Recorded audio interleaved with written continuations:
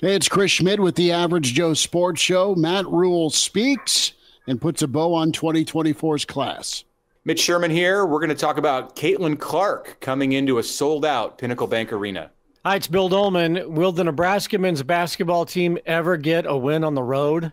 It's Elijah Herbel. We'll wrap this show by locking in our predictions for the Super Bowl. And I'll tell you one thing about me. I could never pick the Chiefs.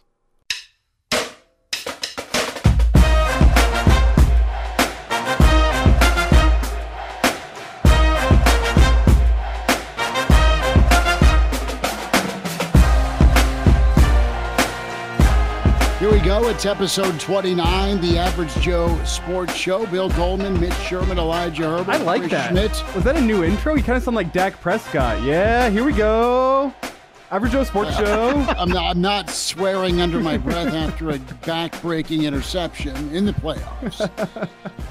But Cowboy fan hate, bring it to me. You too, Uncle Andy, my brother-in-law, always screams, how about them Cowboys? But, Mitch, we'll get to Matt Rhule. We'll get things kicked off here. Rhule met the media and kind of put a bow on 2024 and some nice late ads for Nebraska. Yeah, just your standard 51-person recruiting class. And counting. That Nebraska's wrapping up here in early February. I don't know, for a coach who's looking to cut the roster size down to, what do we talk about? Most recent episode, 120, something like that. They're moving in the opposite direction, but I certainly get what they're doing, and he's trying to bring in competition and create competition. And one of the interesting things that Matt Rhule said on Wednesday in his press conference, first time we heard from Matt Rhule since December 20th, so that's that was nice. It was 7 weeks is like an eternity in the college football offseason to not hear from the head coach. He said that it's difficult for great players, and I'm paraphrasing him, but it's difficult for great players to develop when they're not surrounded by other great players. Mm-hmm. So he's trying to build that. He's trying to build that culture. And if you don't have the luxury of signing a class that's completely full of 4- and 5-star guys, what you have to do is you have to go look for diamonds in the rough and overturn stones and find guys who got dropped by other Power 5 programs at some point in the recruiting process, like we saw with some of these walk-ons who joined the class at the last minute and looked at various points in the recruiting cycle like they would be scholarship recruits in the Power 5.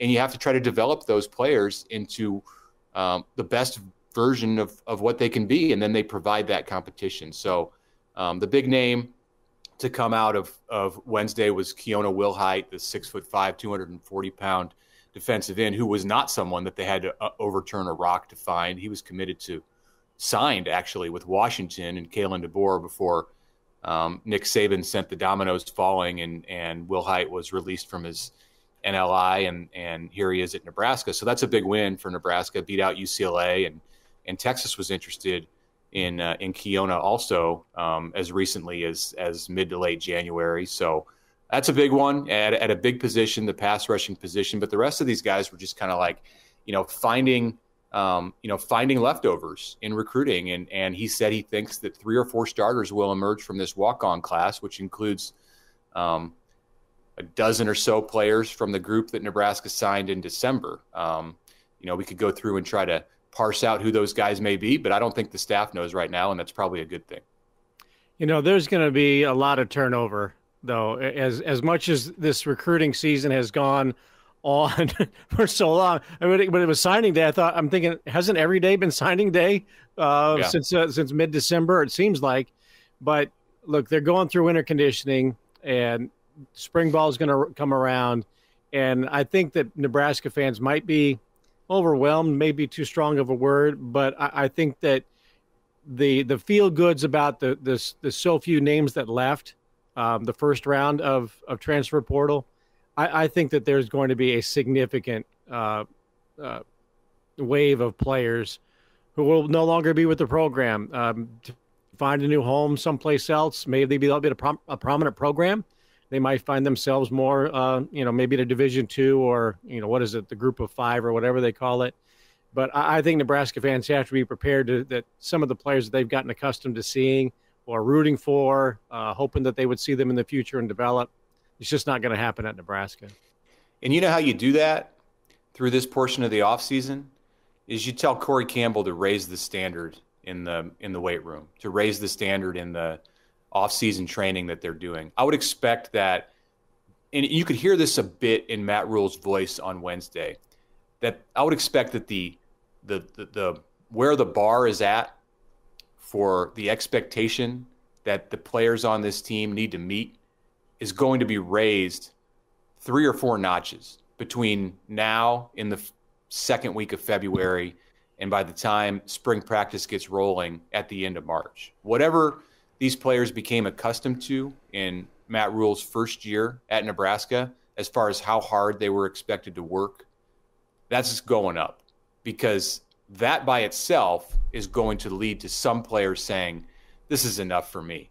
And those are the guys they don't want in the program. And then other decisions will be made by the players based on where they stand on the depth chart at the end of spring. Players want to play. And if you're 5th on the depth chart at left guard, you very likely are going to look for somewhere else in the fall. And that's when the portal comes into play at the end of April. The last 2 weeks of April, the portal will be open again. And that coincides directly with the end of Nebraska spring practice. Spring game on April 27th this year, a little later than usual. So you're right. It is going to happen. There is going to be attrition, and it's something that Nebraska needs to happen because the locker room can't hold 160 guys. And I think the most likely spot you got to look at as it stands right now, defensive back. Have they reached 50 defensive backs on the roster just yet? It feels like they're inching closer and closer.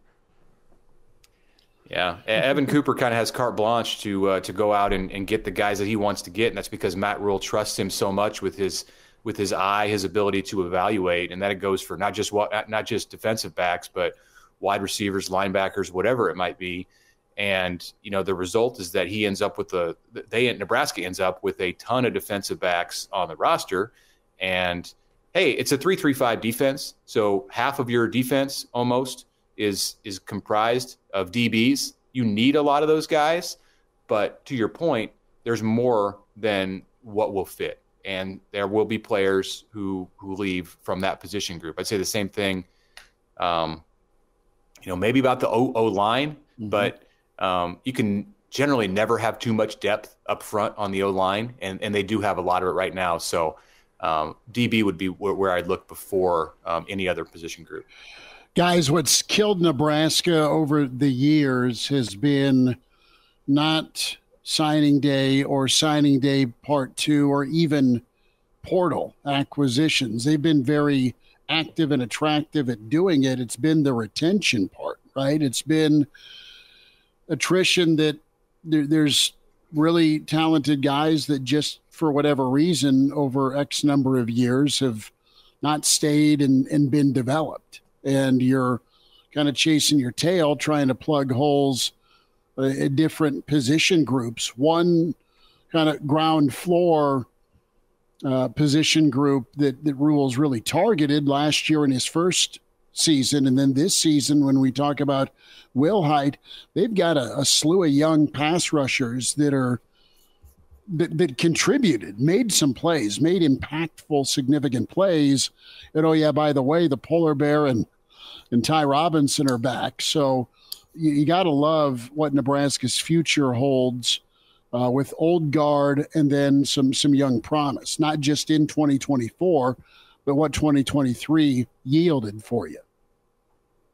It's interesting also, we forget about some of the players that were off to promising starts in the Rhule era last year, like Singleton, goes out with an injury, and everybody was pretty high on him. And it sounds like some of the players that they brought in are almost identical to what he brings to the table. You've either got, a plethora of DBs or DB/linebackers hybrid, and then you've got linebackers, and you've got linebackers who also look like rush-ins, and then you've got the varying styles of defensive tackles, whether they go 330 or 250. So, Matt Rhule talks about the positionless offense so often, except for the quarterback. They get a position, but everybody else seems to be positionless. But in reality, you're just going on defense with a bunch of really fast, athletic guys.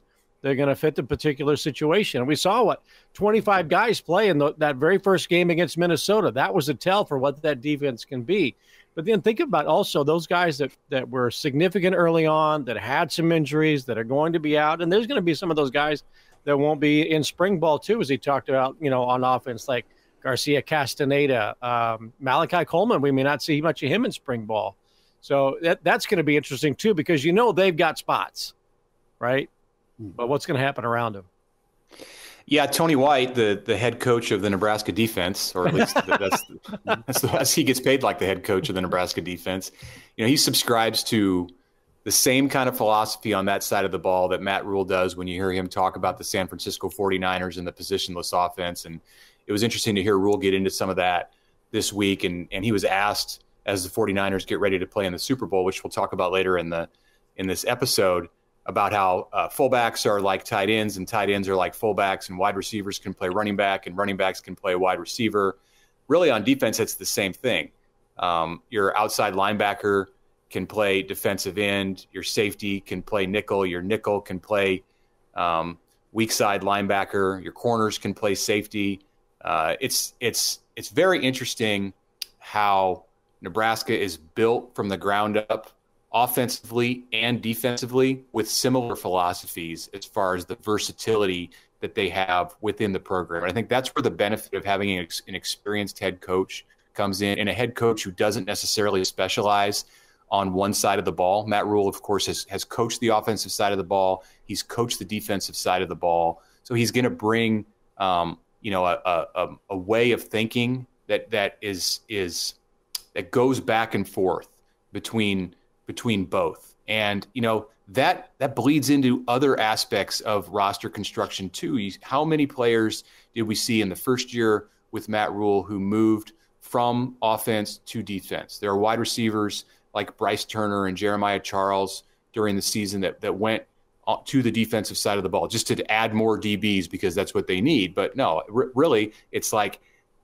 they're not just positionless within their own side. They can go to the other side. You saw Jason Machachak, who moved from the defensive side to the offensive side. Ruquan Buckley moved from the defensive side to the offensive side. They'll recruit guys like Mason Goldman, who they're not sure if they want him on the offensive or the defensive side. And then he transitions into the program, and they see how he works in the weight room and how much weight his body might hold. And here he is a year into this thing, and they're like, this guy's a really promising defensive player. If you asked me a year ago, I would have thought that Goldman may have ended up on the offensive side because he was more dominant there, or I thought he had he showed more promise there as a high school player. But these coaches obviously see him and players like him throughout the fall, throughout the spring, and they're equipped to make these decisions. Players aren't pigeonholed for one spot or even one side of the ball. And those philosophies that Tony White and Matt Rhule and Marcus Satterfield bring to this program, they work together and work in harmony. And Mitch, just add one more name to those guys to watch in the 2024 class. What side of the ball are they going to play? Eric Ingwerson, I think, is going to be an interesting one to follow. Could be a defensive end, could be a tight end, could be an offensive lineman. He's got a frame at, I think, 6'7" that you could add weight to. You could really have a matchup nightmare type situation for an offense at tight end, but at 6'7", you can have him play an offensive tackle as well. He's a guy to follow in this 2024 class if you're looking at guys that are kind of representative of that. You know what? We want to have guys that are playing positionless football. He can go just about anywhere. Eric Ingwerson might be the best example of that in the 2024 class. Well, and it takes players who are willing to be able to do that. I think there are plenty of players that are in the recruiting pool who aren't open to that idea, who think that they're an offensive player or a defensive player and come in with the mindset that they're going to play on one side of the ball and only that side of the ball. Eric Ingwerson is a great example out of Papillion La Vista, who's coming in and saying, I'm going to do whatever it takes to help this team. I mean, you'll hear that from every player, but he legitimately feels that way. And, I have some knowledge about his background, and that's what he's bringing to Nebraska. He's the former Pitt commit who decided to stay home, and a big part of the reason is because he wants to help this program, and he doesn't care. If they find a home for him at defensive end, that's great. If it's tight end, if it's offensive tackle, great. Whatever the Nebraska coaches want him to do, he's going to be willing to do, and it only works when you have players with that kind of an attitude. If Tony White is the head coach of the defense, who is the collaborator defensive coordinator? Is that what the new title is? Yeah, co-OC. Well, I don't know what you guys think co-OC means, but it's the collaborative OC. Collaborator coordinator. Co means find me a quarterback, keep him healthy, and let's complete some throws on 3rd and 7. No, I just got a kick out of Matt Rhule inventing coaching positions. Co means, you want some more money? Here's some more money. Co is all Sometimes you need a title to justify everything that comes with it. And look, Glenn Thomas, the co-offensive coordinator, whatever co stands for, has been in this position with Satterfield and Rhule before. And they've worked Rhule's always been at the top, but Satterfield and Thomas have kind of worked in interchangeable ways where one's been in charge of the offense, one's been in charge of the tight ends or the quarterbacks or whatever. So I think that's where some of the confusion among fans and media came in. And Steve Sipple asked the question just flat out. One of the first questions in the press conference on Wednesday, who's going to call the plays? And you heard Matt Rhule, kind of scrunched up his face, and he said, "Sat's calling the plays. Sat's the offensive coordinator." Said that day one. How many more times do I need to say this? Sat's he's the OC. We don't even have, he's not co-OC. So it's a subject that Rhule feels strongly about.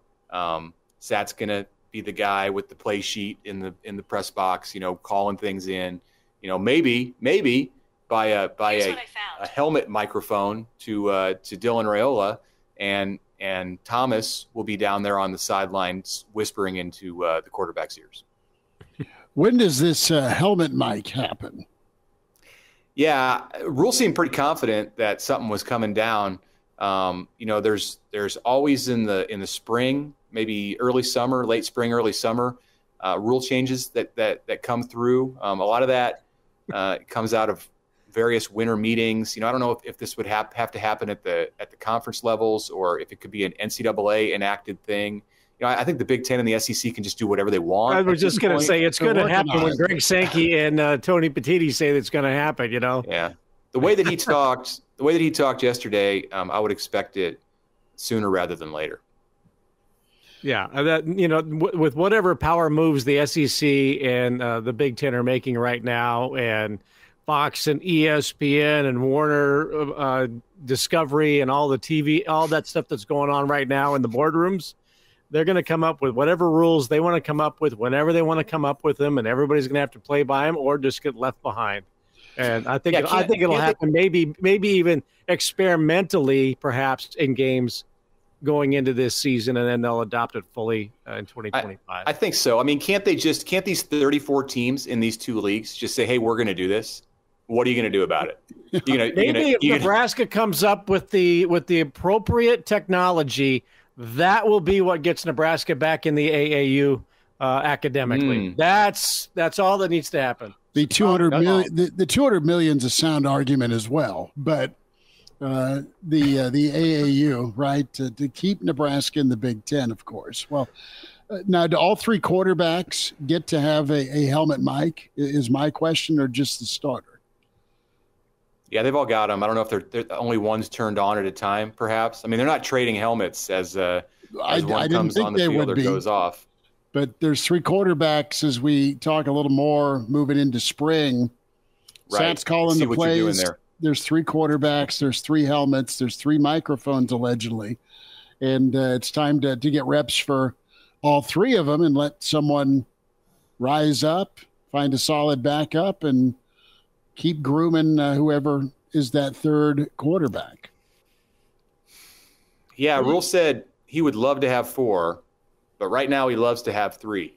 And his justification for that, his explanation for that was that, look, a year ago in spring they had four quarterbacks who were taking reps.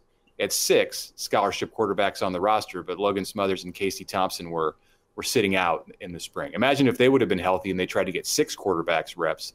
But even at four, he said it was difficult to get enough reps for each of the guys to truly be able to evaluate them in the way that they wanted. Well, he didn't say to evaluate them in the way that they wanted, but he said that these quarterbacks today, the three who are on the roster on scholarship, that they need a lot of reps in order to have the chance that they deserve to win the starting job and be in position to win games for Nebraska. So that was the same criteria last year. They were looking for a starting quarterback, and they were looking to give someone a chance to show that they could win games. And so I guess Jeff Sims, he didn't get enough reps to truly do it the way that they wanted.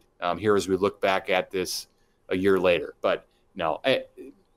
So if you have 3 in the spring and you come out of the spring, maybe you can go find someone in the portal because he would like to have 4 going into the season. How that all looks and works out, I'm not quite sure. But don't you think the reason for wanting 4 is I know there's an even quarterback competition, right? And they're all 1, A, B, and C right now. But really, we're all talking about Dylan Raiola in all likelihood being Nebraska's starter, and Heinrich Haarberg going into a position that he's more suited for, like an H-back as a backup and emergency quarterback, and that they would like to have Danny Kaelin redshirt and preserve a season, and that's why you would like to have the 4th one, to be either your number 2, which frees up Haarberg to play other positions and be an emergency backup, or bring in another one who is your emergency backup, and Haarberg maybe plays, a couple of snaps here and there to keep him fresh at the position. But look, Raiola is going to be the one that all the attention is going to be on early. But I think the reason for 4 is just you can hope you can redshirt Danny Kaelin. Well, I think you hit it on the head. If it works out perfectly, then it's Raiola as the one, Haarberg as the Taysom Hill utility knife guy, Kaelin 4 games at max, redshirting, learning, growing, and then somebody else who can step into that mix and be ready to go if you need it, while also keeping Haarberg fresh. But you want Haarberg to be able to do various things in your offense where he can help you most. Well, how do we feel, about if you're looking at a 4th string quarterback? It's rare in college football to reach that point. It does happen occasionally. I think a big question is, how does the coaching staff feel about a kid like Luke Longvall, a walk-on quarterback who, as far as I know, is still with the program? If you get good reps in the spring from him and you feel decent enough about him, that could be another thing they're evaluating. It's not a sexy talking point for shows like us or other radio shows or the journalists to write about, but that's going to be a part of the evaluation process this spring is, do you feel good enough about a walk-on quarterback being able to go out there and, for the most part, hand the football off, that you feel fine with him being your 4th string quarterback? It's not as simple as, well, 3 scholarship quarterbacks means Nebraska just has 3 quarterbacks. They got some walk-ons that are back in the room as well that are going to be competing maybe to be that 4th guy, so Matt Rhule doesn't feel like he has to go bring in a transfer quarterback to be a 4th scholarship quarterback. Or let's say Arch Manning does not beat Quentin Ewers out at Texas. He decides to go into the portal. You bring him in as your emergency number 4. Bill, you've got it all figured out. I'll have what you're smoking, Bill. I like to be a step ahead. No, that's fine. The thing that you got to get, and I think that you can appreciate, is that this staff will get them ready, whether it's number 1 or, God forbid, you're down to number 4, and that's what's been missing is the development. And I'm anxious to see the starting point with Dylan and what he can do. But I want to see what Haarberg can bring, just because he's been limited, right? It's limited with a passing offense. He's done a nice job with his feet, with his size, with his speed. But let's get the kid watered a little bit and see what he can do throwing the football. And I know that was hit or miss last year. He made some plays with his arms, some positive plays, but he made some not so great plays with the ball security. Let's see the kid throw the football and actually get tutored for a summer or a spring. Yeah, we know he's got an arm, but he was under 50% on his completion rate last year. And you also, the thing that's exciting about him is you saw his running ability, you saw his physicality. And I think you can dream about and envision the way that he can help this offense if he's not stuck in a role as a backup quarterback. So it's an exciting thought in how he can help you, and they can certainly use his help. Even as Nebraska brings in weapons in this recruiting class and players develop, there's plenty of guys. Like Demetrius Bell as a young wide receiver, I think people are going to be surprised by him. I think people are going to be surprised by Quentin Ives as a young running back as he develops in this program. We're not even talking about the transfers There's a number of weapons that are out there that we're not talking about right now. Still, Heinrich Haarberg in a hybrid role would be invaluable to this offense and would be a chip that they would love to be able to play. But the only way that you can do that is if you've got somebody else who can do more than just hand the ball off. And it is an opportunity, Elijah, for Luke Longvall. I mean, he's in the equation.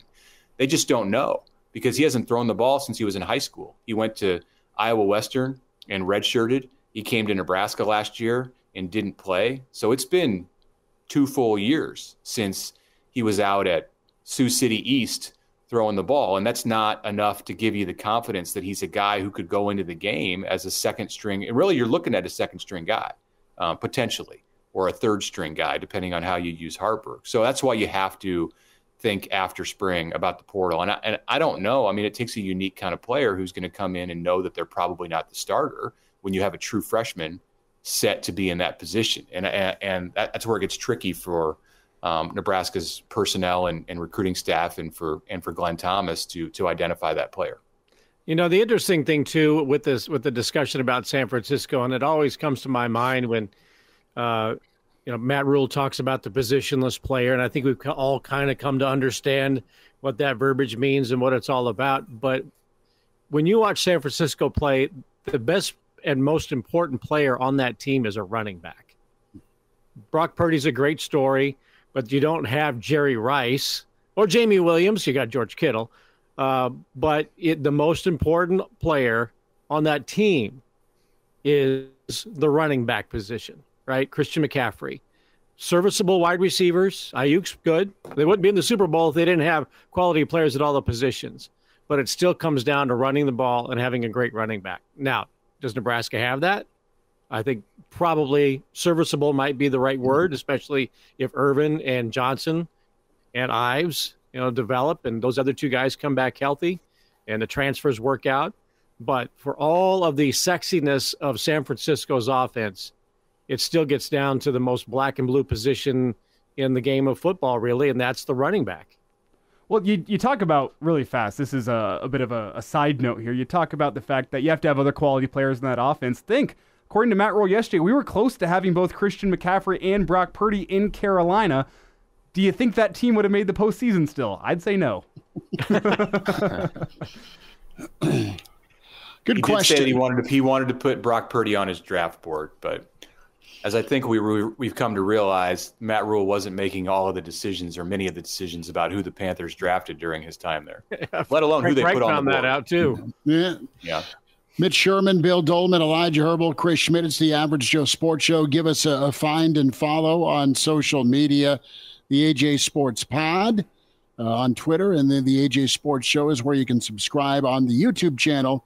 Tell a buddy and give us a rating. Spotify and iTunes as well for the audio portion of the podcast, and keep growing that subscription list. Guys, we'll wind down with Coach Rhule. We've talked quarterbacks. We've talked SAT. We've hit on pass rushers. How about winter conditioning attitudes? There was a call out to a former Gator. It wasn't so subtle, but Mitch, back to your early point here about raising that bar, Rhule made it abundantly clear that you got to work harder because what you worked at last year was 5-7. You got to be much better. You've got a real opportunity this year with a new yet unclaimed bigger Big Ten. This is a year for Nebraska to possibly make a move, and you'll need all hands on deck to do it. They've been building that roster. They've been trying to develop, and the attitudes, the leadership, who you follow, and who's your alphas, that's being shown right now, and get on board or get gone, right? Yeah, we heard from Rhule last season, ahead of the season, and he called out a couple of guys that I remember. Anthony Grant, number one, and he was out. He was suspended for a period of spring ball, I believe it was, just because he wasn't doing the things that Nebraska needed him to do. And then obviously he called out Anthony Grant for his fumbling issues, specifically in preseason camp during the scrimmages. And then we heard about Josh Fleeks, the Baylor transfer who was a veteran who played under Rhule at Baylor, and he called him out for being out of shape when camp began, or overweight when camp began in late July. So this is not a new thing, what he did with Micah Mazuka, the transfer from Florida, who also played at Baylor early in his career. And Rhule just said he's got a ways to go as far as learning the standard that's required at the University of Nebraska. So not a new thing, definitely eyebrow raising, and I'll be interested to follow that storyline with Mazuka, who's slated, I would say, to be the starting left guard for Nebraska when the season opens. He's got a long time to get things on track. He's just begun in Lincoln, and I would expect that he's going to hear that, and it's going to reinforce whatever message has been sent to him internally. On the flip side, he's very happy with a guy like Jamal Banks, who has come out and been a tone setter from the beginning in doing things that were asked of these players away from the field to continue to build the culture that Rhule wants. So that's things in the community, going to other sporting events. Banks has come in and been exactly what they're looking for in raising the bar and setting the expectation within this program. So that's good to hear. I thought the thing that really stood out in that regard was when Matt Rhule said, last year was good, but what was good last year has to be is average. Now we have to, build on that foundation. That was just getting to know the players, letting the players get to know them, know things that the atmosphere has changed. There will be expectations, not just in your conditioning during the winter session, but there's going to be that Huskers supporting Huskers, the community service type things, all those things. And you're right, he was effusive about Jamal Banks, right? Everybody's excited that he's back in town. And apparently, for a guy like him who did well at Wake Forest, maybe this is the kind of challenge, not just the playing time and the opportunity, but this is what he, wants to get out of his college experience, and good on him. And Matt Rhule has not been afraid to praise when worthy, and as was the case with Fleeks and Grant last year, and calling guys out this year. That's another way to kind of cull the herd a little bit, as we've talked about with spring ball coming up. Well, let's flip from football to basketball. It's the Average Joe Sports Show. We need to touch on, what February, the rest of February is going to bring, +2 in March. Nebraska drops to Northwestern last night, 80-68. It shouldn't have been that close. I think Nebraska emptied their tank against the Illini to try and get that wow road win. Didn't happen. They kind of got hosed, but the offensive rebounding's been a nightmare. The turnovers, a nightmare. And it's just been problematic. And what irks Nebraska fans is they can look how they look at home, but then you see a glimpse of the road mentality. They looked different. They looked good. They looked as good as they've really ever looked away from home against Illinois. And you follow that up with being a couple of steps slow. I know they played 4 games in 12 days, so they're wearing down a little bit potentially, but not an excuse, a reality, because they just looked out of sorts. And then they got blitzed, man. They got blitzed on the drive and kick, and there's just too many butchers defensively. I mean, the double team on the baseline's all well and good, but they just keep getting smoked from the 3-point line every time they go on the road, Bill. That the Illinois game, they lost to Illinois twice, right? Yeah, fair. Good take. I mean, and in watching last night's game, I think they played okay maybe the first 5 minutes. In the last five, but I think you give them that. We got to come out. We got to give the effort. We did it at Illinois, and then there was just nothing in the reserve tank, and what they put forth in a great effort on Sunday, and I think they got shortchanged a little bit on a few things. Again, Illinois beat them twice. And I think Northwestern is one of those matchups that you play them 10 times and it's a 5-5 series maybe. Maybe it's home and home, but That was a winnable game, I thought, going in. I was surprised with the return home after the Illinois game, and then going back. And it's not a long trip. I mean, it's an hour flight, and everything is right there for you. But still, I would think there's something in the budget to stay out there for an extra couple of days. And I've heard that you can take classes online and get all your academics taken care of. These guys go to school, right? For now. Dartmouth might have something to say about that in terms of coming home and all that. But if there's one place in the country where they should be going to school, it's Dartmouth. But I'll let you continue, Bill. Well, when they do their collective bargaining agreement, it will be interesting as to what the blueprint is for everybody else to follow. But I just the logistics of Illinois and the scheduling. Also, 4 games in 12 days. And remember when they beat Purdue, they had to turn around and go on the road to play at Iowa like a couple of days later. There was no real break after Purdue. It's been 2-game preps for most of the season for him, and Fred's, I call it bitching, and he has every right to. He's complained a few times in media sessions about that, because he's just wondering, all right, dude, another 2-day prep. It's not about enjoying a great moment, Wisconsin or Purdue. It's, sweet, I got a tired team that just emptied the tank against the top 5, and now you got to go on the road. Well, the thing is, they've got Northwestern. Northwestern, I know they're playing at home. I know they get the boost from that, but they also played 4 games in 12 days, and you saw the graphic on BTN during the game. 3 of the 4 people within the Big Ten that played the most minutes in the previous 14 days played for Northwestern. And that's what's so surprising, and I understand that there is a big boost you get from a home crowd in terms of your energy. But Nebraska looked to be playing on tired legs. Northwestern appear to be playing on fresh legs, and they're really in the same circumstance in terms of the games they've had to play over the past 2 weeks. Well, Northwestern played a Wednesday, Saturday, and they were both overtime games, just like Nebraska played 2 overtime games last week. But Nebraska was on a Thursday, Sunday schedule, and then, as you mentioned, Bill had to travel back to Lincoln, then back to Chicago. So I think it's a little bit in Northwestern's favor. But, when you get tired like that and you're on the road, it just comes down to focus, and it comes down to, your ability to be tough and fight through the tiredness. And clearly Northwestern was better than Nebraska, which I expected, considering all of the situations and the travel weariness that Nebraska had. I really thought that the next chapter of this season was set to begin on Saturday night when Michigan comes to town. And not that you chalk up a loss before it happens, especially, Northwestern's a good team, but it's not like they were playing, at Purdue.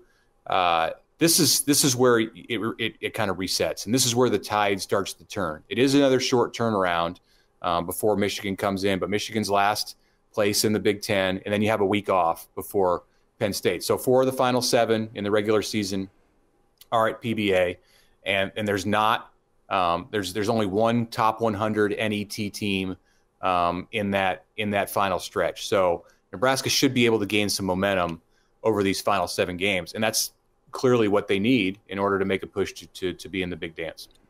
They have fallen down to 6th, 7th in the Big Ten. You've got a logjam, tied for 6th with Indiana and Michigan State. Minnesota has gotten hot. They've won 3 in a row. Wisconsin's fading a bit. They've lost 3 in a row, but they're still, a separate number 3. Northwestern's in there at 4. And then, of course, you have Purdue up there along with the Illini. So, what kind of resume boost can you have other than just stockpiling wins, marching towards 20, maybe 21? I mean, that's what's got to happen for Nebraska. The other side of it, that double-edged sword, fellas, is this team could go drop one at Michigan to end the regular season. They could go drop one at Ohio State, the 2 worst teams in the league. They could also drop one at home to a team that's been as physical as Minnesota and Rutgers. So they're not out of any danger right now. They've got to really kind of put their head down and just grind, and that's worked at home. But they'll need a couple road wins, I believe, because they're really in the danger zone. I think they're still on the right side of the line. I think they're still on the right side of the line as long as they can hold serve, and that means win all of the home games and find one on the road. I don't think they need to necessarily find 2. It'd be great if you could win at Ohio State and at Michigan. And they've had some success recently against Indiana. But Ohio State and Michigan, certainly Michigan, would seem like those are more winnable. But if they can win they can take care of business at home, even find one win on the road, and then win one in the Big Ten tournament, that's 22. And I think that gets them in without a whole lot of sweating on March 17th. All three of those teams you mentioned, Ohio State, Indiana, and Michigan, all three of the seats are warming, if not flat out hot. Yes. Right. Mm-hmm. Juwan Howard, Mike Woodson, and at Ohio State, head coach. Name escapes. He's forgettable. Yeah, right. Is it Holtzman? Yes. Yeah. So, those are three programs that are making the headlines for the wrong reasons at this time of year. So what's the mindset for their players going in, trying to win one for the coach, or does it really matter at this stage? But I was going to ask him a moment ago, and Mitch, you're much closer to your brothers and sisters in the media. It seems to me, sort of from the outside looking in and an observer of it, that the media is just wishing for Fred Hoiberg, Nebraska, but Fred, just win a road game, and we will pontificate you the best we can into the tournament, because everybody loves Fred. Fred does not have an enemy, okay? But if Nebraska could just get a game, a win on the road, no matter where it comes, that given Fred and his likability, the way Nebraska has battled this year, for the most part, yeah, they've had the road wars, the toughness that is at PBA. They've got to figure out a way to get a defensive rebound, but if they could just get that one road win in conference play, maybe not to have to play every day in the Big Ten tournament, that they are ready to preach the gospel of Nebraska to be in the field of 68. I think I'd go as far as to say that it's the only thing that's holding back, and it's not just the media in Nebraska, but you hear the commentators on BTN going down this road before and after some of the Nebraska games on that network about how he's a candidate for Big Ten Coach of the Year. And I think that would be, you would hear that being screamed from the rooftops if Nebraska had one or two conference road wins. If you win that Illinois game, I think they're banging that drum after the game about what an incredible job Fred Hoiberg has done. But just that one last step to get over the hump has so far avoided this team. And what it would take, yes, is holding serve at home. You should win those home games. Certainly don't drop one of those, because that's when you start to go on the other side of the line and really get in the danger zone and find a way to win 1 out of 3 on the road. And he may get it. I mean, if they get to 21 wins in the regular season, it wouldn't surprise me at all to see him win that award as Big Ten Coach of the Year.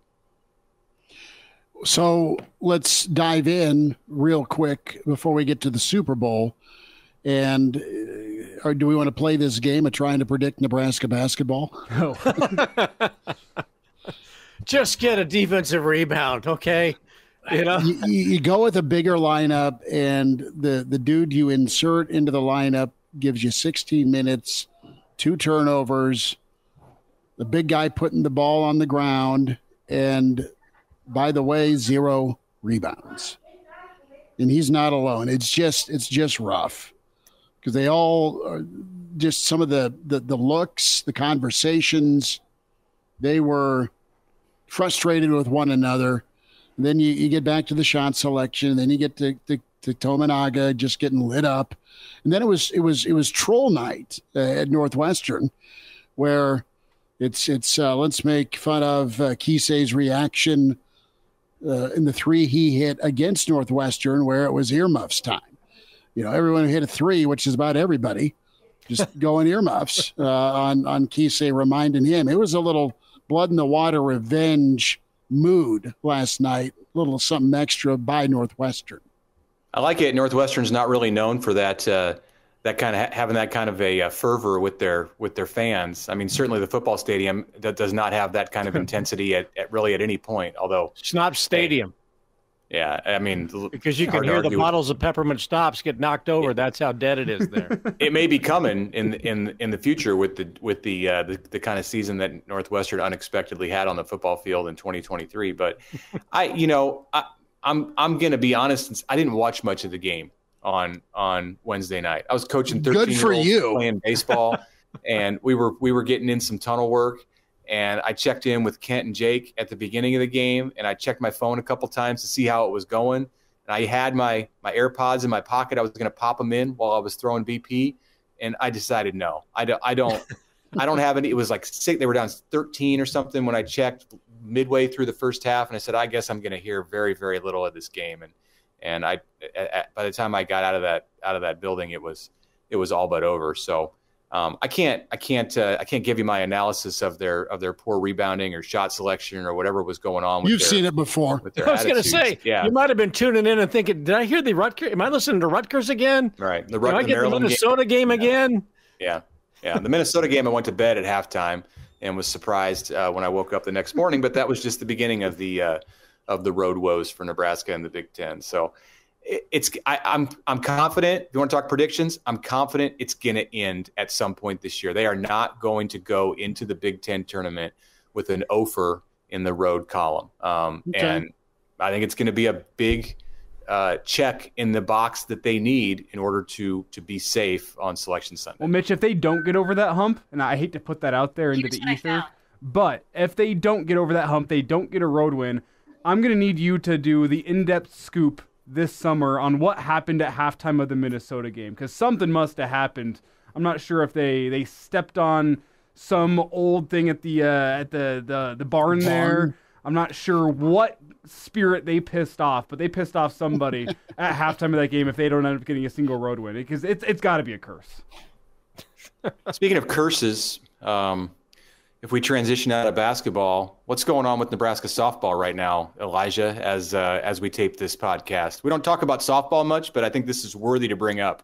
Yeah, Jordy Ball exiting her first start as a Husker in the third inning. Awkward delivery on a pitch. She ends up going to the ground, had to be helped off the field. So not the way you want to start off the Husker career. A lot of excitement, a lot of build-up for Jordy Ball in her career at Nebraska. Should be noted, she did get off the field partially under her own power. She was helped off with a slight limp.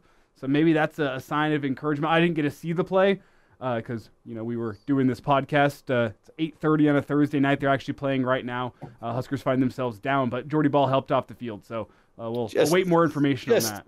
What a buzzkill. Just incredible, I was just gonna say man. the same thing. God, we have been hyping this thing up since June. I mean, this was the biggest story in women's sports for Nebraska, outside of every year on the volleyball court. Since I don't know when, since the women's basketball team went undefeated in the regular season. I mean, Jordy Ball, the hometown girl, the home state girl, is coming back to pitch for the Huskers, and she gets injured in the third inning of the season opener. Oh my gosh, I hope she's okay, and we get to see Jordy back in the circle very soon. Rumor has it, Mitch, you have 7 courtside seats for Sunday. Is that true?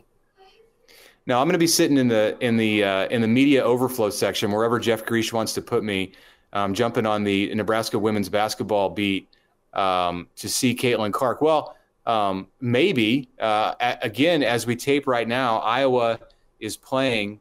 It's Thursday night, and the Hawks are playing against Penn State at home. And Caitlin Clark was held to 5 points in the first quarter, 2 of 7 shooting, 1 of 4 from 3-point range. Now she'll probably finish with 40 in this game, and everything will be good and a green light for her to break the NCAA women's basketball scoring record in Lincoln on Sunday. But the national media, I'm not talking about myself, the national media are descending on Lincoln this Sunday, some 15 to 20 strong from the likes of ESPN and Yahoo and other publications.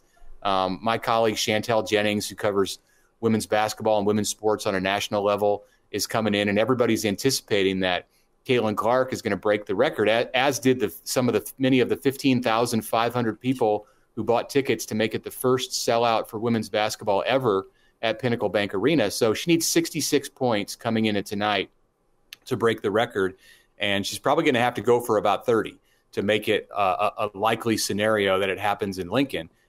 It's going to be a spectacle if she hits her average tonight and comes in with a shot at it. I know that Nebraska women's basketball would prefer that this not happen on their watch. They don't really want to be the hosts for such a historic event. They'll take it if they can find a way to win the game while she breaks the record. But there's an interesting dynamic at play over the last 4 seasons between Caitlin Clark and Nebraska women's basketball. And I wrote some about that in a story that's out Friday on The Athletic. Let's just say that they don't, she's not the most beloved player in the to come into PBA. But even if she's 61 points away as she currently stands, whenever she enters Lincoln, I've seen her play in Lincoln before, and I don't think there's any number she can't reach. She loves playing in Lincoln. She loves playing against Nebraska. She loves putting up gaudy numbers. Like 61, that's not out of the question for her. You say he puts up 39 to put her within reach. She's in reach at 66. All right, I'm all about the show here, okay? And then she's averaging like 30-some points a game against Nebraska in her career. So, yeah, if she needs 30, they could probably get her 30. But if I'm Iowa and the game is not close, I'm thinking, you know what, Caitlin, we know you could have done it, but we want to take this road show back home because I think they play at home after Nebraska, right? They do. They play Michigan next week. Right, okay. Yes. So would you rather have her get the record? And I think Nebraska, despite the fact there's the rivalry, I think they would be respectful and say, sure, let's get the golf clap out and congratulations on a wonderful night. I don't think Amy Williams will go dandy knee on Steve Johnson with baby Jordan Harold Minor, setting the Devaney Center scoring record, right? Back in, that's about 30-some years ago. Yeah. Harold Minor goes for 49, and Steve Johnson, the PA announcer for Nebraska, congratulates him on setting the new scoring record in the Devaney Center. And Danny Nee goes all Brooklyn on him, right? Yeah, here comes a broken Budweiser bottle. Right. So I think that Nebraska would be classy and respectful, and they would honor the moment, and that would be that. In a sign of sportsmanship, right? Because it is historic. But I think if you're Iowa and you want this show to continue, you're going to stop just shy. You're going to let her sit out the last couple of minutes. Now, if it's a close game and they need her, you're not going to give up the win, right? But if the opportunity is there for her to set the record at home, let the streamers fly, let the statue be unveiled, the jersey's already going to be retired, or whatever they want, I think Iowa ought to just put it on ice until they can get it back home and get it done there, because the show will be much more spectacular if she does it there. Also, I hope that Lynette Woodard gets her due, okay? Much like Tracy Chapman is getting her due with Luke Combs and Fast Car, Lynette Woodard back in the 70s in the AIAW, right? Pre-NCAA, over 4,000 points in her career. Wow. She played at Kansas, no three-point line, no women's basketball, to do what she did, and went on to play for the Harlem Globetrotters. I hope that the community of women's basketball, yes, celebrates Caitlin Clark, but goes back and honors one of the great pioneers of the women's game at a time when nobody else was paying attention. 4,000 points. I mean, that's She blew Pete Maravich out of the water. Pete Maravich holds the men's scoring record. It's in 3,600 range, and Clark, as long as she makes a shot tonight and continues making shots, as I watch them one after another rim out, she's going to break Pete Maravich's record for NCAA at any level. But you're right, Lynette Woodard should be recognized. Average Joe Sports Show, episode 29. That's Bill Doleman, Mitch Sherman, Elijah Herbel, Chris Schmidt. Can subscribe to us, the AJ Sports Pod. Follow us on Twitter, the AJ Sports Show on YouTube. And as always, hit the like button and find us on Spotify and iTunes as well. Tell a friend, give us a rating, good, bad, or ugly. We are all about the feedback. It is Super Bowl time, Super Bowl 58. And time to make some predictions and thoughts on the game. Not a ton of buzz with this matchup. I mean, it's the two teams that we all could have circled to start the season. I think we're all wowed by Mahomes. Yeah. I'm fascinated. Well, I'm generally annoyed by Mahomes, but sure, wow's the word. I'm fascinated by the Swift Kelsey sidebar. And, oh, yeah, by the way, how about old Brock Purdy and what he's done with some great toys? Can Shanahan get it done? Great storylines. But if San Fran does this, they're favored. It's going to be because of the run game. And it's going to be the run game. It's going to be McCaffrey going off, and it's going to be their assortment of rushing specialists, the Bosas, the Gregorys, the Armsteads. They've got dudes to get after the quarterback. Everyone's going and saying you can't beat Mahomes, you can't doubt Mahomes, you can't doubt that KC defense. Don't disagree. And KC wins this by running the football. San Francisco's been torched on the ground. So whoever runs it well and sticks to it, there's your winner on Sunday. There's my analysis. So we're going with the Isaiah Pacheco for MVP prop. Is that what you're thinking? I think Isaiah Pacheco for, 20 totes and 80-some yards is what he's been averaging. Our dear friend Danny Burke told us. I think McCaffrey is electrifying, and is as much as you like all the weapons to catch the football from Purdy. Man, McCaffrey's got a different gear. He's such a weapon. He's a pain in the neck to tackle and deal with, that size and speed. Those are the two guys that decide this, aside from the quarterbacks and turnovers, going to be your running game. I like the Chiefs' defense going a totally different direction. I think you're right. I think that the Chiefs' defense has been that's the reason that Kansas City is in this place.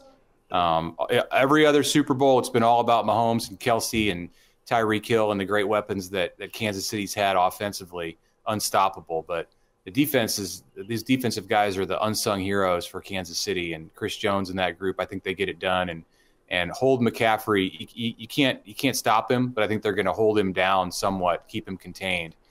And Kansas City comes out with maybe a victory that isn't as viewer pleasing as what people have come to expect with these Chiefs, but they'll find a way to get it done. I like Kansas City to repeat. They've won ugly this year, though, Mitch. They've won uglier than in past years. Yeah, and that's what I'm predicting. Another one. Okay, I've been diving into the spreadsheets, the podcasts, the stats all week long. Getting ready for this game. The first thing I will say is that based on those numbers, half based on those numbers, I know that sports fandom is built on heartbreak. Let's lay that out. Sports fandom built on heartbreak. Taylor Swift, according to my numbers, has been a fan of football for roughly 3 months.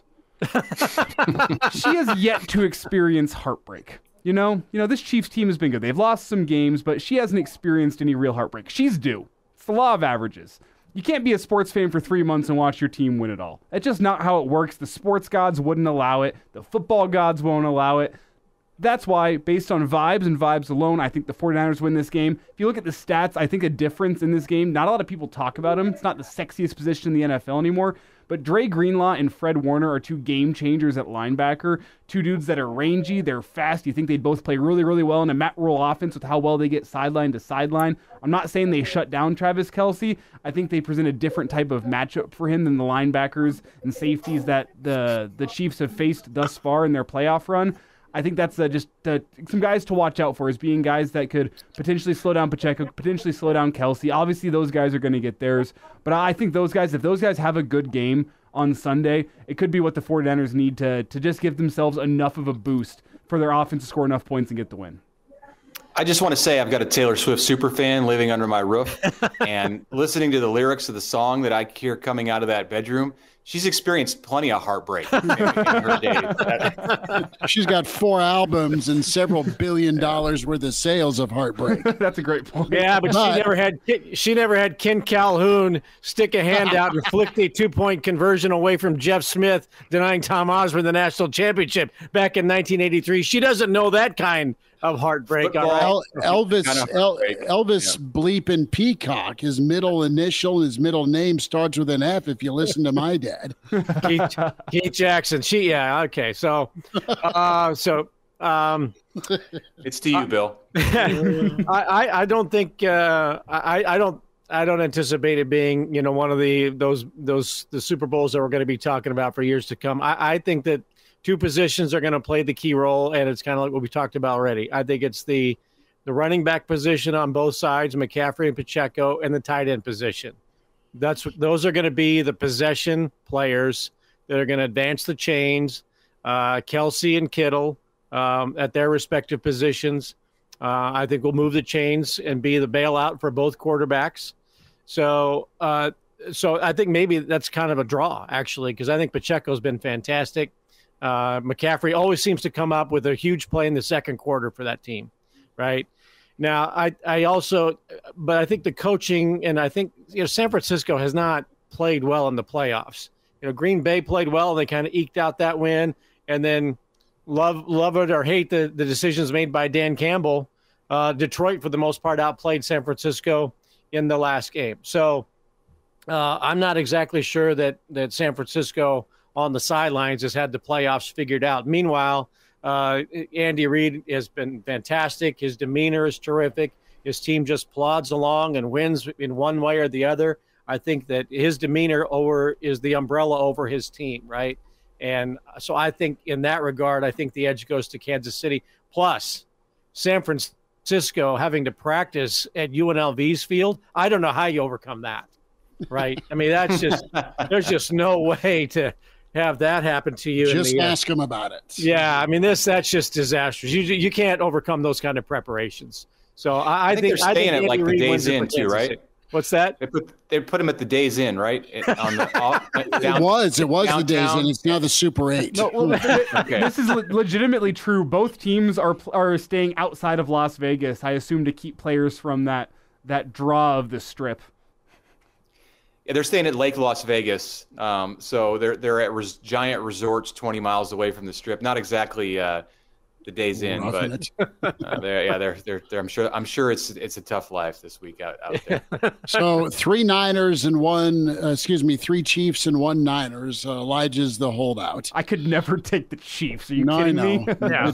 You get your Bronco gear taken away. We'll be back at you next week. Another edition of the Average Joe Sports Show. Thanks so much for subscribing. The AJ Sports Pod, the AJ Sports Show, Twitter and YouTube. And Spotify and iTunes. Give us a follow that way. Bill Doleman, Mitch Sherman, Elijah Herbel, Chris Schmidt. Back at you next time with the Average Joe Sports Show.